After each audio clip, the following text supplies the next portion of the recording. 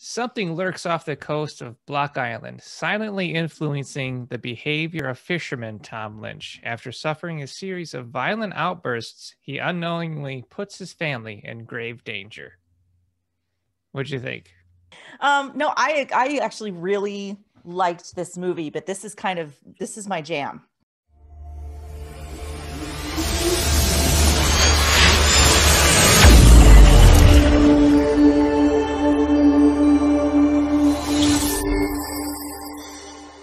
Is it? So it is. Well, first off, I love horror or the supernatural feel of horror kind of stuff. And this was more of a psychological thriller. Yeah. But it did this great job of creating this really weird, unsettling, just uncomfortability from the start. And I love that. I think you're right. It carried through. Yeah, I have thoughts. I think this was the deconstruction of a man throughout the whole film. And what I struggled with was nailing a theme. I had a hard time trying to, like, what are we trying to say? Yeah. You know, because this film is about a guy that, his dad sleepwalks and we think he has dementia. It turns out that his dad is being controlled by some weird creature and is dragging things out to the sea and they're disappearing. So you think, like, okay, sea creature, Cthulhu, something, he's feeding something in the depths. Right. So I really like that it leads you that way. And then there's the big twist, spoiler alert, it's aliens. It's aliens. Yeah.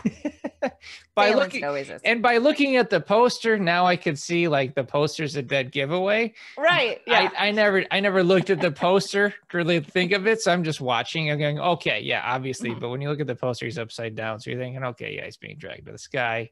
Right. Now it all makes sense. But yeah, for sure. I still enjoyed the twist. And I finally figured out the theme. And part of it is they're talking about how his sister works for a research lab and they study fish and they study the migrating fish and all these things like that. Mm-hmm. Yeah. And so then they tie that nicely in a bow at the end about how we're the fish and the aliens are just checking us out. Right.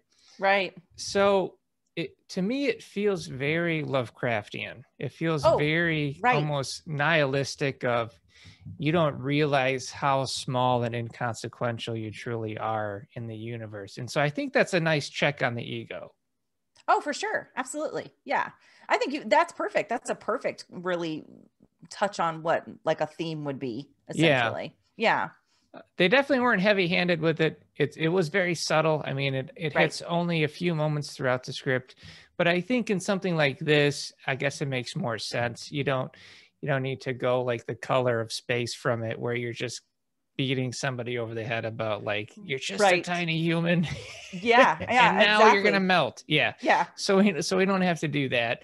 The thriller aspect was great because they really do keep you on edge. And what I found fascinating is that you never see the creature. Yes. I love it. I love it. I'm such a huge fan of that. Less is more. Always less is more when it comes to horror like this. But yeah, the less that you see the creature, or if you don't see the creature or the demon, it's scarier because the unknown is so scary for us as a human brain, a human function, that we can't see it and we can't touch it and we can't realize it. So that makes the fear worse. Yeah, it's anxiety inducing, because the brain is a problem solver. Like, it's a computer. Right. It wants to solve problems. And if you don't see the creature and you can't put your eye on it, you don't know what's going on. So internally you're kind of going crazy. Mm-hmm. And I talked to Philip Eisner. He was on the show. He did Event Horizon, and he had a great point about not showing the creature. And he said, if you show the creature too much, they might see the zipper. I was like, that is a great point. And I think in a film, and I think in a film like this, it's a lower budget. They did a good job. Do we need to blow the entire budget on aliens in a spaceship and a fire out of sky moment? I don't think so. No, I think it worked for, like you said, low budget. It worked for what the message that they were trying to convey in that way. Because the whole time, you're right. I'm like, is there something out there? underneath the water, which is scary on its own. So we are just completely obsessed with this idea of like, yes, what's out in space in UFOs. Right. But what we really don't know is that there's probably scarier things under the water and in the ocean than there would be in space. Well, they keep, discovering new species in deep water that we've never seen before, didn't even hear about. So yeah, it's pretty crazy. What I think was really cool is that they kept focusing on the water to throw you off. So they did it visually, subtextually. So you're like, oh, okay, there's a couple of water rippling, or there would be some B-roll footage of the lake or the ocean or anything like that, or even simple things like in his house, like a cup of coffee or beer, they kept focusing on it and kept just trying to mentally throw you off of the fact that it was aliens. And I thought it worked. I thought it was good. They're educating you in a certain way to twist. And I really did enjoy that. And I appreciated it because it took the script or the film to a different level. So I thought that was really smart filmmaking. Yeah, I really liked that. And I like that it is this likened to where the characters are being called out there. So through electronics and through electromagnetic aspects, right? They hear the signal, they feel the vibration of them being called to go do what they need to do. And that's so true in nature. So she's studying these fish that are migratory, or animals that, we know half the year they're one place and half the year they're in another. And sometimes we don't know why. We don't know why they go there or what they do. And it was the same thing. So I thought that was really cool, that dichotomy between those things. No, I agree. I thought that was good. Some good duality there. And I also really enjoyed his father being kind of the his monster in his head. So you'd hear the radio go off, and then you start wondering, is the radio really going off, or is it just in his mind? Right. Is this guy losing his head? Is it a parasite? Because we had that supporting character early on who was a ringer, which I love that. We'll have to talk about that. But I like the fact that he kept seeing his dad, right? He kept seeing his dad, and his dad is calling him to do things in a really creepy way. And that actor had such a haunting look about him. I know. I was like, my God. Yeah. So it was awesome to really kind of personalize that, to make it feel like, oh, yeah, the monster is within. What am I trying to do? And seeing him fight, dragging his niece or the girl on the road or whatever out towards the ocean as he's getting worse and worse and losing control. I thought it was really good. It was interesting too, because the father's character in the beginning, as time goes on, and then he does go missing, and they're like, he was having problems with memory. Maybe he had dementia. His health was failing. And when you go back and you watch the performance of that actor, he really does do a good job of showing that level of confusion where he thinks this is what's really happening to me. Yeah. And you can see that sense on his face. And then, our central character later on, the son, it's more of a madness. He's angry. Yeah. So it's an angry madness. So it manifests on the outside of them the way they're really feeling on the inside. Yeah, which I thought was really cool. No, I thought it was cool. It was good choices by the actors. And they both kind of cock their head and drop their jaw as they're going into that kind of mindless mode, which I thought was interesting. Right. So there's probably coordination there. But I really enjoyed his friend, who was the conspiracy theorist. Yeah. And this is why I liked how they did this, because in these films, you always find the conspiracy theorist who is, just exposition. And let me explain to you what's really happening. And then the audience gets caught up, and then he probably dies or whatever. But it gets us going in the direction, and it kind of picks up the pace. But here, I love the twist is that he's just a crazy fringe dude and has nothing to do with the plot, and it's completely wrong. He's a chemtrail, whatever guy. X-Files kind of guy. X-Files kind of guy finding conspiracies where there are none. So he's like dead wrong. And I love that. And I love that twist there, because that's what you want to do. You want to lead an audience towards what their comfort and expectations are of a film, and then take it away. Yeah, because at some point you feel like, okay, he's the ally here, so he's going to help explain. He's going to help fix it. And instead, this character just walks away and goes, he's a nutbag. Like, and just, that's it. And he's just like, I'm not going to believe any of this. So it's funny. It was great. Yeah. I really liked it. Yeah. And he was good. Good performance by that guy. It was good. It was good. It was necessary comedy relief, which is good because we need it, because this is a heavy film. So it was good. It brings that in. The actor was great.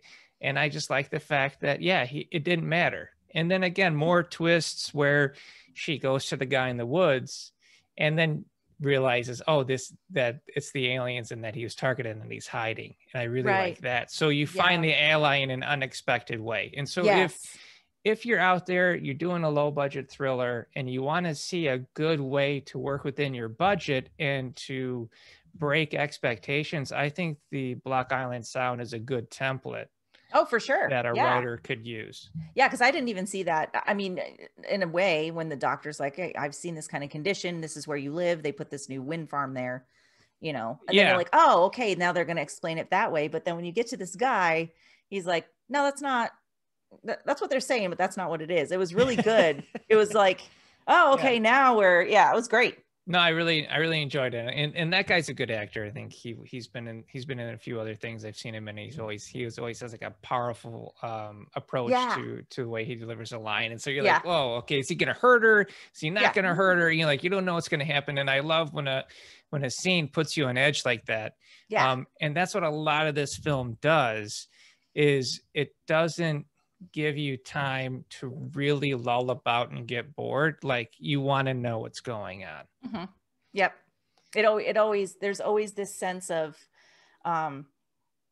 like you're even just along the ride, like for the ride with this character where he wakes up and he goes, I don't know why I'm losing time. We're like, we don't either. What's going on with you? Like we're all kind of on that journey together. Yeah, there's a sense of urgency there of trying to figure out, because we all know where it's going, right? Because the dad wakes up, first opening scene, wakes up in the boat around some dead fish. You go, that's weird. And then he pulls a dog collar. Yes. Water. And you're going, yeah, that's not right.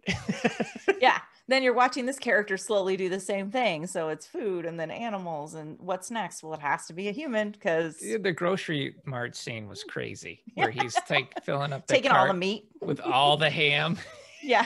All the meat. I want all of it. I need all of it. I'll take all of it, please. That's take crazy. All of it. No, it was really good. I quite enjoyed it. So what are you thinking? Well, I guess, what are your final thoughts on this film? Again, like you said, I feel like this is a great kind of template to, if you're looking to create a sense of, from the start, your audience is just on edge, and the whole time they're not necessarily over scared, but you're just carrying them through this just anxiety filled tension the whole time. I thought this was really good, because from the beginning, that uncomfortability was there for me. And it carries through for me. And I love films like that just keep me on edge the whole time. It never really lulled for me. And I really appreciated that. No, I agree. I mean, Hitchcock talks about it's the walking down the hallway towards the monster, which is the part that gets you. It's not getting past the door and finding the monster. It's the anticipation. And I think that's what this is it builds upon the anticipation and then throws in enough twists and turns to keep you going. Because if it didn't have those twists, if it didn't have those surprises, I could see this as being a film that you're watching, and the next thing you know, you're on your cell phone, but or smartphone. Sorry, I'm old. Smartphone. So sorry, I was trying to listen to get the comments over here to see if anyone was commenting. So Ryan Johnson said Monster is very effective until the end. So that might be one that we need to look at as well. But what are you thinking for next week? I don't know. You pick, because I picked this one. Well, I think you told me you wanted to watch Zack Snyder's Army of the Dead, right? I'm totally fine with doing that. I'm so game for it. It's going to be fun. All right. Well, we can definitely do Army of the Dead. I know it's everywhere and everybody's got reviews on it, but we're not going to review it. We're going to analyze it. We're going to check it out and hopefully bring a new angle to these things. I also wanted to mention that this episode is brought to you by the Script Summit Screenplay Contest, where you can win a cash prize or the chance to have a contract with a Hollywood talent manager. Well, this was a lot of fun. I think this was a good choice. We'll do Army of the Dead next week. And then Kristy and I are also talking about starting a account, like a little prize giveaway next month, aren't we? Yeah. So more details to come, but I think that I think it'll be fun to maybe give out some prizes during these. I think that could be a lot of fun. So we will set that up probably the first week of June. All right. Well, thanks a lot, everybody.